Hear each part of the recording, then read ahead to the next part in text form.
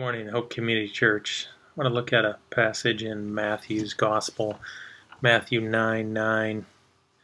And the Bible says, as Jesus passed on from there, he saw a man called Matthew sitting at the tax booth, and he said to him, "Follow me." And he rose and followed him. And as Jesus reclined at the table in the house, behold, many tax collectors and sinners came and were reclining with Jesus and his disciples. Let me pause right there. If we're going to follow Jesus, we're going to be around some broken people. In fact, he calls us to be around broken people. We're going to be around the hurting. We're going to be around the oppressed.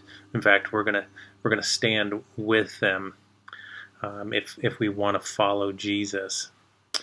And the Pharisees, they didn't necessarily like this. Actually, it went against their tradition because they were not to eat with people that were ceremonially unclean or what they considered sinners. And the Bible continues and it says, and when the Pharisees saw this, they said to his disciples, "Why does your teacher eat with tax collectors and sinners?" But when he heard this, he said, "Those who are well have no need of a physician, but those who are sick." Then he says to them, he says, "Go and learn what this means." In other words, even though you guys consider yourself leaders, you have great information for everyone else, it's something you need to learn. It's something that I need to continue to learn. Perhaps you need to continue to learn.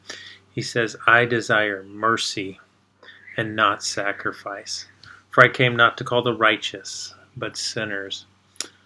He's reminding them that this whole sacrificial system, the whole system of worship, was set up for God to display his mercy. And they have forgotten about that. We need to remember that we worship a God of grace and mercy. And we need to be merciful people.